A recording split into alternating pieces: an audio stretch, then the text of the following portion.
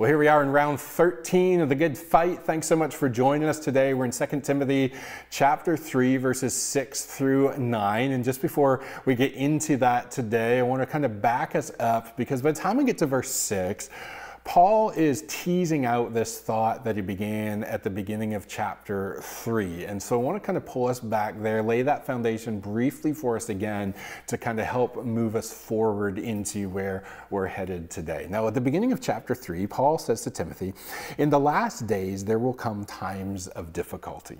In other words, for you, Timothy, as you lead the church in Ephesus, you're going to feel the pressure of that. You're going to feel the pressure of what it means to lead, and you may find yourself vulnerable at times to the opinions of others, of expectations that they have of what you should be, or things you should say or not say, or things you should do or not do. And there's going to be moments where that's going to be difficult for you. In fact, you may even find yourself in a place where you're not quite sure what the right thing to do is.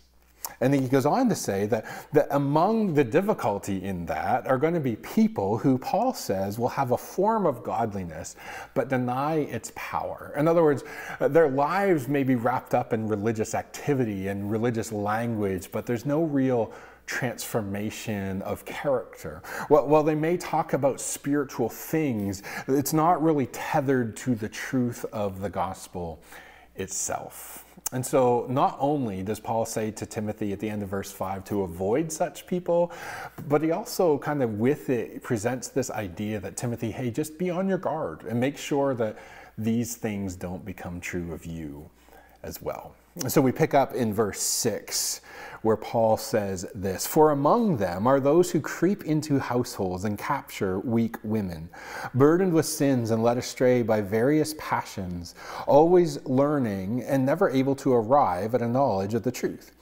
Just as Jannes and Jambres opposed Moses, so these men also oppose the truth, men corrupted in mind and disqualified regarding the faith.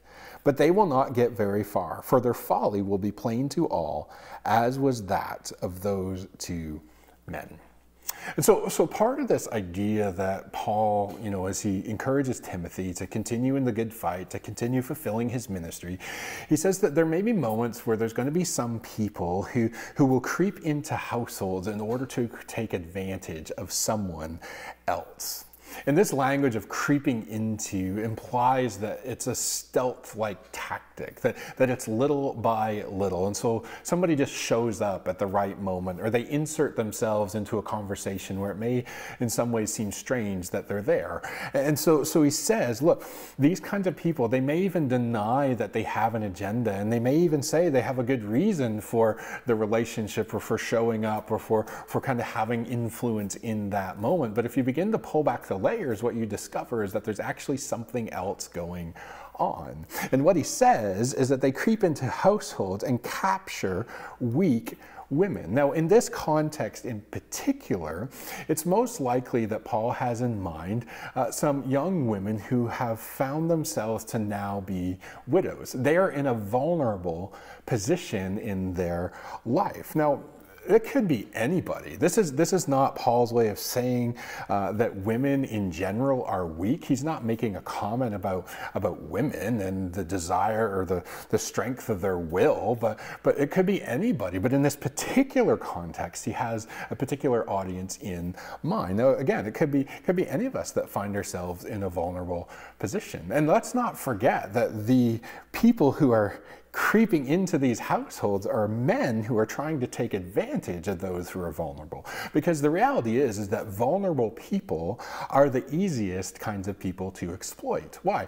Well, because they're vulnerable. There are some set of circumstances in their lives at which they are susceptible to all kinds of things. And specifically what Paul mentions is that these women are burdened with sins and led astray by various passions. So there's this overwhelming feeling of shame and guilt as a result of sin. There's a recognition that something is broken inside of them, and whether they can name it or not, there's just this attachment to it, that there's a recognition that all is not right with the world and all is not right with me. There's something wrong, and I'm feeling the burden of it. And when it's left undealt with, it will eventually consume them. And so not only are they burdened with particular sins, but they're led along by various passions. Now, this isn't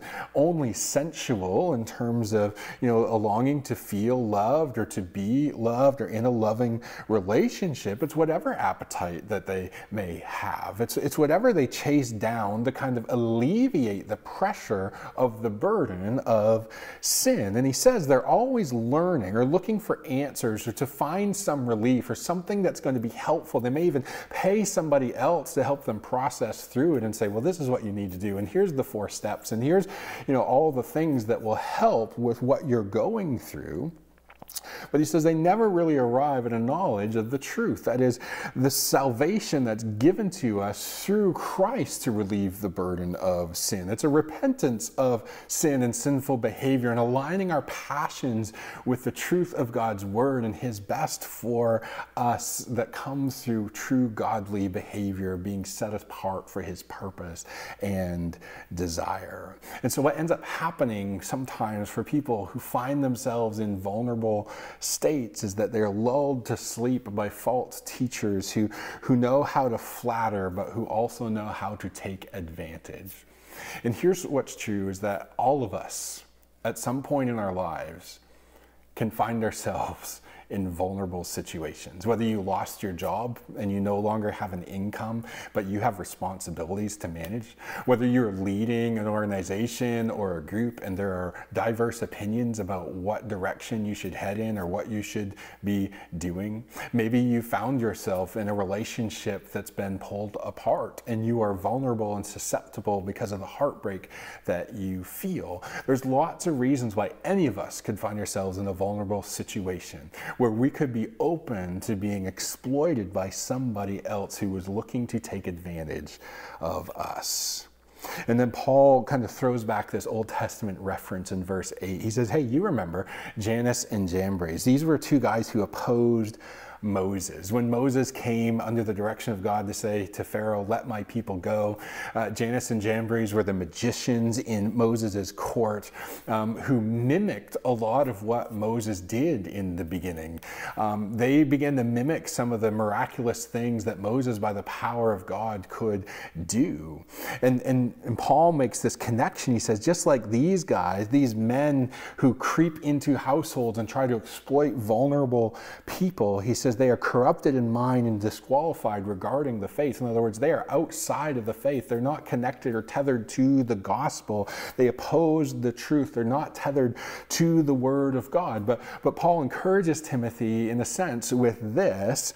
He says, don't get too worked up about it because they will not get very far. For their folly will be plain to all, as was that of those 2 men. In other words, they won't last long. Eventually, they're not going to be able to keep up because their emptiness will be exposed. It will be made evident to everybody that there's not really a substance, at least not of the gospel, tethered to all of what they are trying to do in capturing and exploit and expose the vulnerability of other people.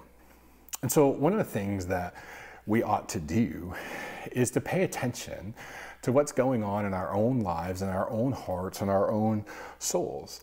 Who is it in your life, particularly when you find yourself in a vulnerable situation, that you are allowing to have influence or even control over you and the decisions that you are making, especially when you find yourself burdened or longing for something that's just out of reach? Who are you allowing in that will begin to pull you in a particular direction? You need to pay attention to the influences that are in your life, because the thing is that our true strength comes from being firmly rooted in the truth of the gospel, of being firmly rooted in the word of God, that is the thing that shapes who we are. And when we are influenced and shaped by the truth of the gospel and the word of God and people of faith, it is a lot harder